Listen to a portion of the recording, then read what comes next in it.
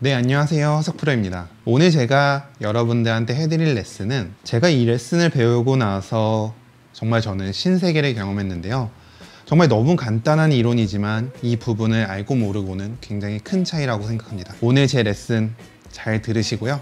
여러분들도 신세계를 한번 느껴봤으면 좋겠습니다.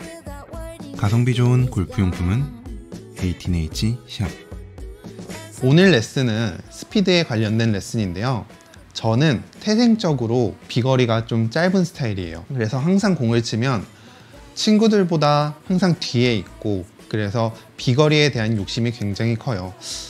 쟤보다 한 번은 멀리 내보내고 싶은데 라는 생각도 속으로 굉장히 많이 하고 있었고, 그리고 뒤에서 아무렇지 않은 척 맨 뒤에 있는 공이 내 공인 줄 알고 가서 쳤지만 굉장히 자존심이 많이 상했죠.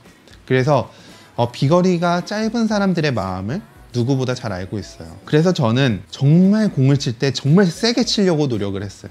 그래서 남들은 예를 들어서 3시간을 연습을 하더라도 땀도 잘 안 나는데 저는 한 2시간만 연습을 하더라도 그냥 온몸이 그냥 사우나예요. 땀이 너무 많이 나가지고. 그래서 어느 날 어떤 프로님이 저한테 와서 이러는 거예요. 야, 넌 진짜 용 쓰면서 공 친다. 근데 어떻게 저거밖에 안 나가냐? 완전히 물총이네. 이런 얘기를 하셨어요. 그러면서 야, 너 한번 똑딱이 한번 해봐 라고 하시는 거예요. 그때가 중학교 2학년인가 3학년인가 그랬었던 것 같은데, 그래가지고 제가 똑딱이요? 하면서 가서 공을 치려고 하는데 갑자기 공이 안 맞는 거예요. 똑딱이를 하는데 진짜 헛스윙 비슷하게 쪼르식으로 나가는 거예요. 그때 진짜 좀 충격이었어요. 그러면서 거봐, 너 그럴 줄 알았어 라고 하더니, 야, 너 다리 모으고 한번 똑딱이 해봐 라고 해서 다리를 모으는데 막 중심을 못 잡고 있는 거예요, 제가 이렇게. 그러면서 저한테 하신 말이, 너는 그렇게 자꾸 몸으로 자꾸 공을 치려고 하니까 비거리가 나갈 수가 없어.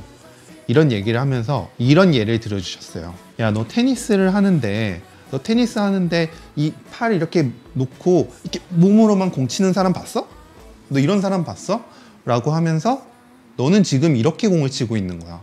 아니, 공을 치려면 이렇게 팔을 써서 공을 쳐야지. 그리고 더 세게 치고 싶다면 몸을 써서 이렇게 어깨가 힘이 빠져 있는 상태에서 공을 쳐야지. 이렇게 뭉친 상태에서 너는 이렇게 공을 치려고 하니까 이 짧은 똑딱이도 못 맞추고 있는 거야 라는 얘기를 하시는 거예요. 그래서 이제 저한테 어떤 연습을 시켜주셨냐면요, 이렇게 공을 3개 놓은 상태에서, 자, 몸 많이 쓰지 말고 치고 또 걸어가서 치고 또 걸어가서 치고, 이것만 하루 종일 해 라고 해서 저는 또 시키면 잘하니까 계속 그것만 했어요.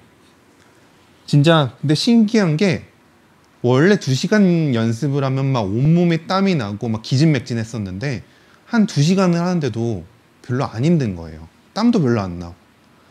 그러면서 스피드를 내는 게 이런 거구나.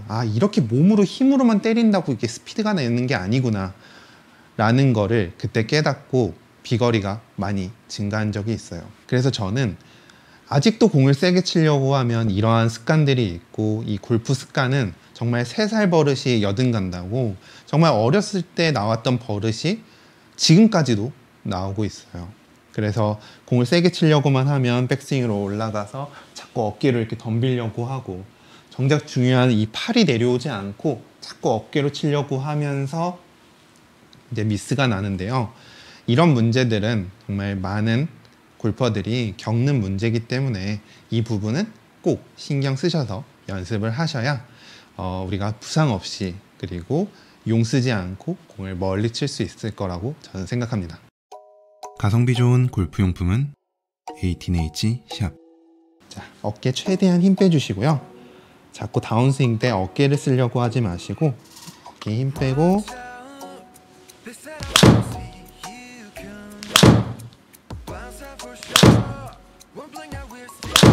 오늘 제 레슨이 도움이 되셨다면 구독하기 한 번씩 눌러주시고요. 저는 다음에 더 좋은 레슨으로 찾아뵙도록 하겠습니다. 감사합니다.